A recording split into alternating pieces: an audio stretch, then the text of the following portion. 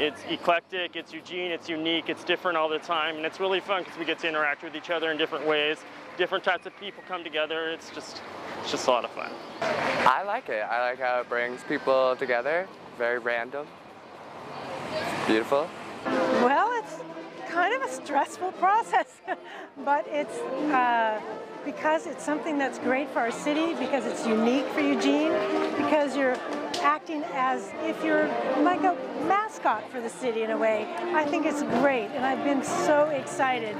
The people who are willing to put themselves through this show a heart and a compassion to the community, that they've earned it by being part of the community. The crowd was awesome, and the looks on their faces, they were just so welcoming. And I love that it's intergenerational. You see little kids, all their grandparents, and all the diversity of our city here in one place. Families together is always a good thing, you know? It's not always like that, so it's fun. We get to play with it, we get to have fun with it. A lot of rehearsal, a lot of sewing, a lot of Velcro, and a lot of help from dear friends and colleagues. Supporting our local friend who's been running for 5 years, and I think he nailed it this time, so I think he's going to officially be Slug Queen.